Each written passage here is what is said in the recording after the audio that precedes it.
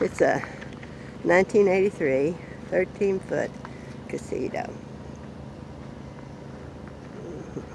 Very nice.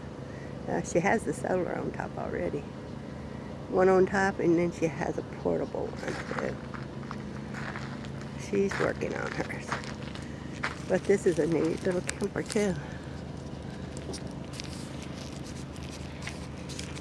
Do you want me to empty stuff back out? Oh, no, no, no, no. This is Barb's 16-foot. And 13-foot. I'm sorry. 13-foot. See what size means to me. Mm-hmm.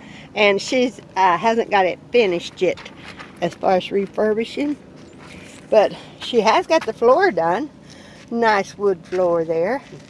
Oh, and you actually have the bench, the cushion and stuff in there too, when I looked at it last time. But look at this. Still got the little stove, a sink. As you see, she's packed to go. And a little fridge. And where's behind the orange? Okay, down here's a Dometic little fridge behind the orange bag.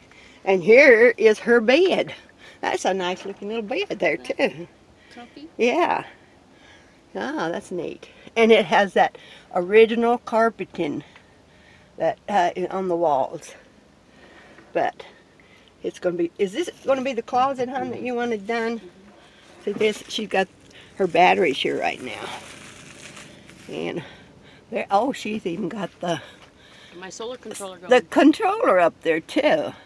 And she's got a bat here if anybody tries to break in on her. My dad's friend made that walking stick. Who?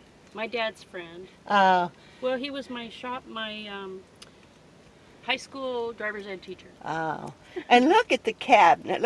Those are original cabinets, aren't they? I think they have been recovered with a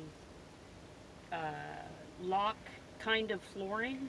Oh. And that's why they have the split down the middle, if you see. I don't even pay attention. It just looks like wood. No. But they did a good job. Yeah. In this one too, those are probably the original latches though, because they look like it. Right. Yes. And still has the little window here by the kitchen. My little Jalowsy windows. Yeah. Here. Mm-hmm. Oh, these are jealousy windows. Mm-hmm. When we replaced the rivets and seal with butyl tape.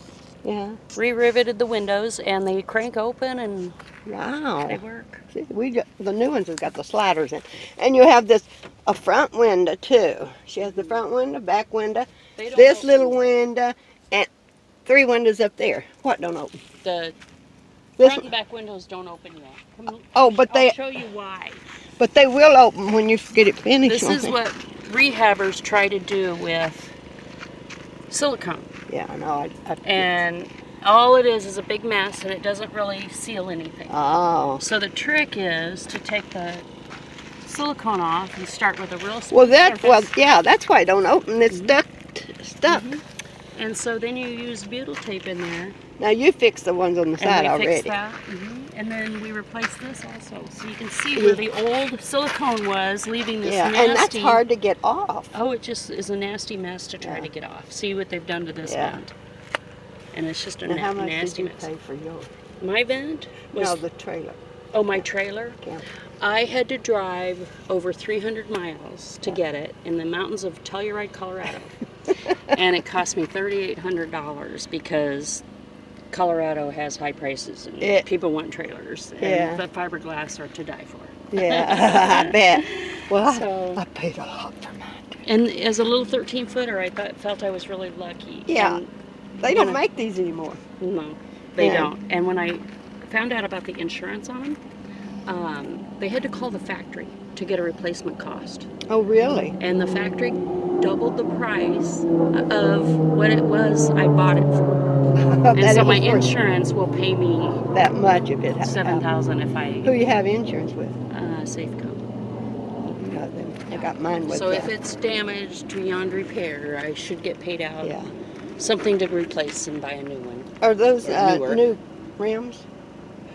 I got new tires and rims in 2016, I'm sorry. So when did you get the trailer? I just bought the trailer in 2015, the fall of 2015. That's when I got mine.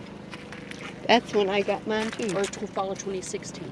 That's Mine right, was 2015. Okay, fall of 2016 is when I got it, and then it was in rehab all of 2017. Yeah. And so I'm finally pulling it out now in 2018. So this is your first trip in it, huh? This is my first trip since I've rebuilt the inside. Okay. Very neat. I'm gonna put My bed in the back is my go-to. Oh, and she also has this. Is this a It's minivan? all packed up with my solar stuff right now, but She's, that's my hers backup is, plan yeah, bed. Hers is packed like mine. Yeah, right there. His has a cot, and then I have storage under there. Yeah, which and is she great. has a bed in this in case, just in case she needs it. Yes, that's when I travel and it's 11 degrees and going through the mountains of Colorado. Yeah. This is kind of fun too. I put these, Oh, look at which this. is really great storage and easy access for everything. Yeah. My silverware drawer. So you can go in a little camper because you got a big I have a lot of storage area. right there. Yeah. So it helps, but I use this for my clothing because then I can just reach in, and laundry day is really easy. Let me get you talking too. Oh, laundry day is so easy when I just throw it all in my bag. I'm a mess. Yeah. So Barb wants to come back soon here and camp absolutely. again. Absolutely. So you keep in touch. You can remember that, can't you? Excellent. If you get an email from me, it might be under my blog name, because I was going to start a blog a long time ago. Yeah. I never really did. But it would be Dusty Roads. Oh, that's a neat name. R-O-A-D-S. Yeah. I never really started a blog. But I named my camper Ruby's Roadhouse. Oh, I like that. Well, my camper, because my name is Barb, it has to be Midge, Barbie's friend. Oh, man. Like Barb and Midge on the Barbie doll? Uh-huh. Oh, so okay. that's my friend Midge right there. Okay. Very neat. Well, thank you, Barb, for letting me film your little camper. Yeah. You know. Hopefully you get some good footage on there, showing my rehab work. Oh, the pictures of the rehab are on the Renovator site. oh, so can I join that? I don't know. He said Ask Will. I He might asked him let if you. I could join with a 2001, and he said no. He said no. Well, he's stricter than I am. I think it's been another year that makes these even. Yeah, I'm older. Now, Yeah, mine so we is, have to step it up a year. So mine's 17 years old. Yes. Yeah. And so- mine is 30 And his is 30. Yours is 35, or and his something. is over 32. But I think mine would go into that league at being a 2001. When we tore out that floor Yeah. and there was a good fiberglass shell, I couldn't believe it. I thought, what a jackpot.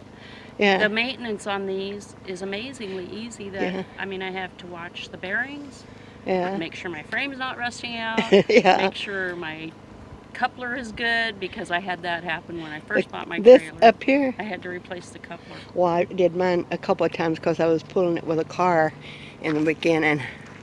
And so anyway. Yeah, that was a lucky thing, because my trailer fell right off the hitch. The coupler was underneath where the bolt holds. The plate should be a grab kind of plate like that. Yeah. And the bolt comes up and tightens it, and it's a tension bolt, so you push it up, and then Yeah. that plate was flat, and so there was nothing to grab to lock the coupler Yeah. from jiggling loose is what happened. So that coupler just juggled loose, and then my trailer just. Were you on the road when that happened? I was, and I had the nicest experience in Santa Fe, where I was so lucky. I was in between two parking lots when I dropped the trailer, and I didn't know it had dropped, so I'm dragging the trailer. It didn't catch on the chains, and I'm dragging it, and two men, one comes out of the back of the store and the other stops his car right there, and they both jump out, and because it's so little, they lift the tongue right back on the hitch, screw it back down, lock it up, and I go again, and they told me where to go to a trailer repair because I had severed the light cord a little bit, just enough to make me worry that I wasn't going to have lights. Well, my car caught on fire and burned my lights out to the camper. Oh no. Yeah, but I caught a cushion underneath it, and I knew I run over the cushion, but I thought I'd just run over it. And it got caught up there, and I was going down the road and this lady shouting out her window, "Your car's on fire." Oh no. And I knew immediately what had happened because of that cushion. So I had to hit the cushion because I was on, there's a big truck on one side of me, and I knew if I went that fast over on the side, I'd probably turn over. So I took my chances and hit the cushion. But it actually did very little damage. Oh, you're lucky, huh? It did, at the time, it burnt my brakes out on the car and everything, but the guy put more fluid in it and I drove it on up to Ohio. That was in Georgia. That is lucky. Yeah. Yeah, so I got that help on the side of the road, and then they told me to go to this trailer place. So I went over there, and they fixed my lights and did something. And I took off again, and before I even got back on the highway, my trailer dropped off the hitch again. Really? And you had it fixed and it dropped off again? Yes, and it, so $80 or $90 or whatever it cost me at the trailer place was nothing. Mm-hmm. And then when it dropped off again, they said, well, go to Tractor Supply and get a new coupler. It looks like you need a new coupler. So I went and I got a new coupler. And I was standing in line and I'm looking, and 3 people back, there was this man that looked like a handyman, and I said, any chance you can help me here? I got a problem with my trailer. And he says, oh, okay. And he gave me an hour or so of his time and replaced my coupler right there in the parking lot. Wow. What an amazing man that was. So you're just drawing. I was in the land of enchantment, truly. You're drawing nice people to you. So I felt very lucky, and then the people I've met along the way are just so generous and giving and kind, and it's been a really great trip just on this, I want to call it my virgin trip since my rebuild. Yeah. So. You know something though too, what are you going to, his needs it too, how are you going to make it shine? Can you do that with wax? To get the black streaks off, I have to use probably Barkeeper Friend. Yeah. Which, if I just use the liquid and I don't scrub it, you just apply it and then rinse it off. Mm-hmm. You don't get any of the scratches like people think. Yeah. Because it is abrasive, but it does get the black off of that. And then mine is so old it might need a re-gel coat. Yeah. But I hear you can polish them up pretty good with some of the wax marine polish. Yeah. And I wouldn't go with the floor polish that people talk about, like Zep and things like that, just because it's harder to get off when it does peel and age. I would go with marine products because these are really like a boat. You know what though? I put that on mine. Did you? Mm-hmm. I've put a couple different ones on it, but I really need to scrub it down to the bare and then recoat it with something different, I think, because it looks like it's got a dirt buildup on it, you know. So. And being out here in the harsh sun. Yeah. Well, it's in my sun at home too, but still. Well, when I brought it from Colorado, I went over Raton Pass right in the middle of a storm coming in, and the mag chloride trucks had treated the road, and so my camper was just covered in a nasty mag chloride. So I'm glad you didn't get it a little bit ago. But it's still kind of streaky because I was at the beach and it was raining a little, and so I took a rag while it was raining and had my raincoat on and just washed the camper with that. So, yeah. Gave it a nature shower. Yeah. Well, it's really nice. It's been a lot of fun. Yeah, it is fun doing things to them. Yeah. And okay. I'm learning so much. Yeah. Every step of the way. Good. Okay. Thanks, Ruby. Thank you, hon. Bye-bye now.